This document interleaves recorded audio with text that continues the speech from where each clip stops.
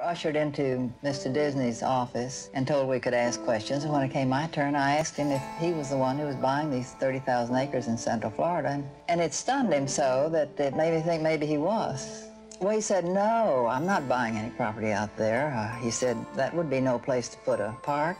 He knew entirely too much about the area not to have had a reason to. No, I didn't believe him. He wasn't a very good liar. 4 years after Walt Disney opened his first park in 1955, Walt was looking to expand. Unfortunately for Walt, Disneyland was surrounded by businesses he did not own, so expanding Disneyland would be too costly. He also took note that only about 5% of guests visiting Disneyland came from east of the Mississippi River, where at the time almost 75% of Americans lived. That led him to look elsewhere. From New Orleans to New Jersey and beyond, Walt looked for a spot to build his second park. In November of 1963, Walt ended up touring Florida by plane, and while flying over a swamp in a middle-of-nowhere military town called Orlando, it said he immediately knew that he would build his next park there. Walt liked this location due to its proximity to Interstate 4 and the Sunshine Parkway, making it an easy location to access by car. Orlando was also home to a military base that would soon become Orlando's airport. It made it so guests could come by land or air. Most importantly though, the land was copious and untamed, so Walt could build as he pleased, unlike in California. Now that he had chosen where, Walt had to actually acquire the land.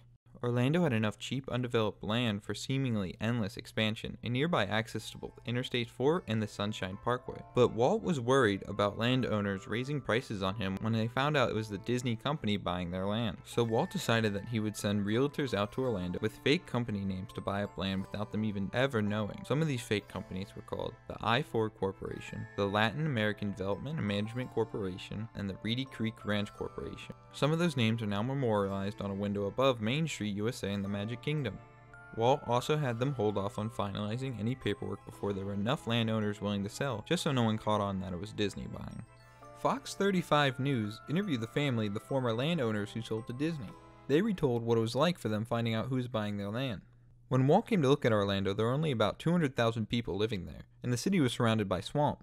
Mary Dimitri, the daughter of the man who sold land to Walt, said they had about 12,500 acres of land. But after a year of mortgage payments, they decided they didn't want the land anymore, so they sold to Walt.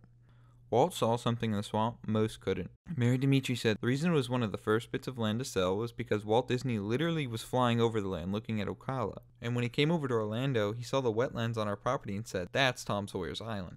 The Dimitri said, "So what was lemons for us was lemonade for Walt Disney."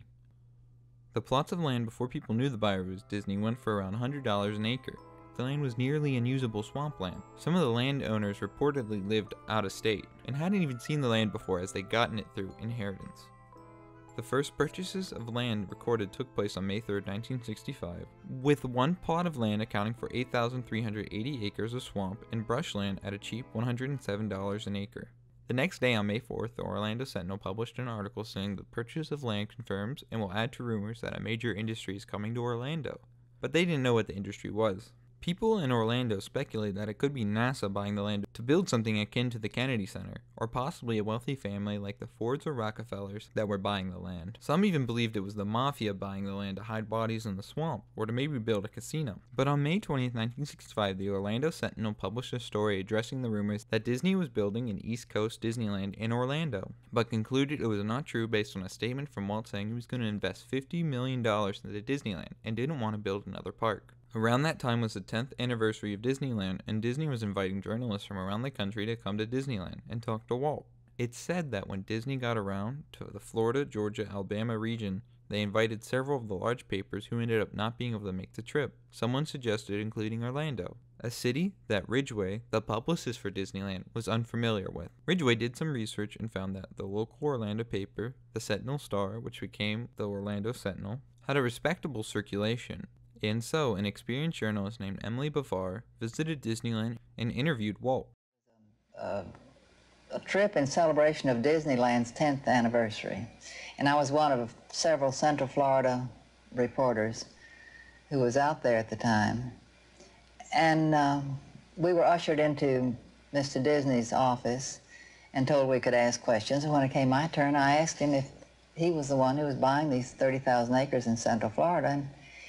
And it stunned him so that it made me think maybe he was. Well, he said, no, I'm not buying any property out there. He said, that would be no place to put a park.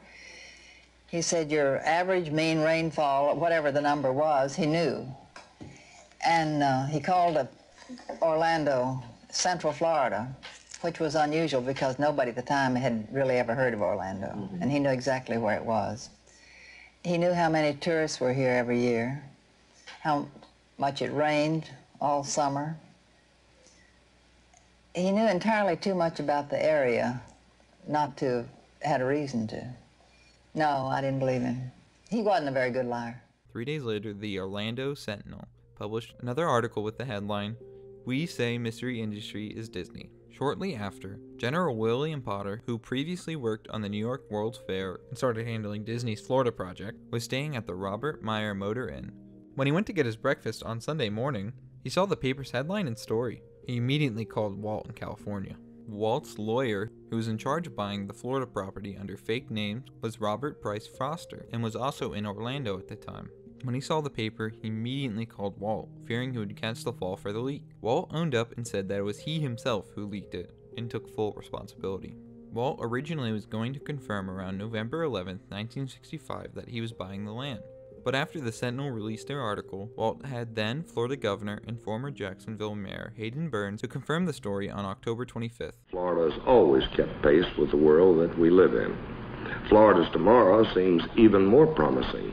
With the new $100 million Disney attraction, economic growth will be spurred throughout the entire state. We're proud to be the new home for Disney's largest and most ambitious project, and we certainly welcome Walt Disney to Florida. Governor Burns, at a convention that had nothing to do with Disney, originally announced a partnership, calling the new theme park the greatest attraction in Florida history. The governor also said that Walt Disney had extended to your governor the privilege of making the official announcement that Disney Productions is the mystery industry.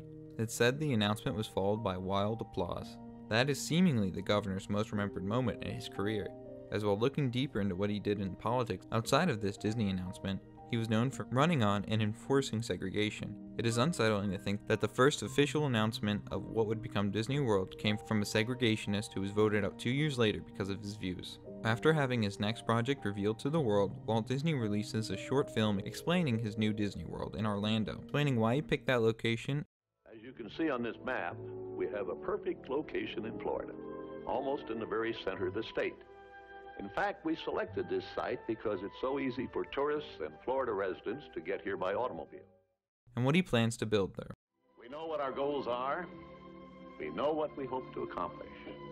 And believe me, it's the most exciting and challenging assignment we've ever tackled at Walt Disney Productions. Then he goes on to reveal his plans for the land, showing off a map that has future projects on it. Of course, there will be another amusement theme park in Florida, similar to the one in California. We're now developing a master plan that encompasses the theme park and all the facilities around it that will serve the tourists. As originally planned, Walt and Roy Disney and the governor of Florida meet for a press conference to talk about Disney World. In this meeting, they mention how Walt is going to bring millions of dollars to Florida. I don't think you've mentioned the amount of money at the initial investment. That's a heck of a lot. That would indicate the size of this project. Well, there was a time in my life I didn't think there was that much money. But, well, you see, the initial stage here has to top what we have, or at least be the equivalent of what we have now in California. And there's 54 million in Disneyland now, another 20 million this year. So we're going to have to start somewhere around there. Now, of course, that doesn't include the other facilities, the hotels and the things around it. Now, when you begin to put all those together, it's going to be well over 100 million plus, at least. But my big brother says we can do it. He's a money man. In 1966, Walt Disney released his Epcot film, detailing his dreams of creating an experimental prototype city of tomorrow alongside his new Disney park. For Walt, Epcot would be the most important part of Disney World. After all was said and done, another rumor broke out. Supposedly, Martin Anderson from the Orlando Sentinel knew before the announcement that Walt was buying the land, but did not say anything.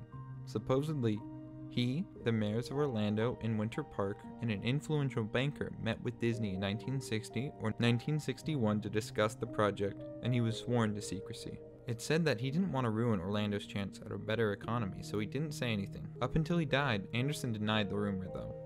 Oddly enough, he came from the same paper that Emily Bavard came from.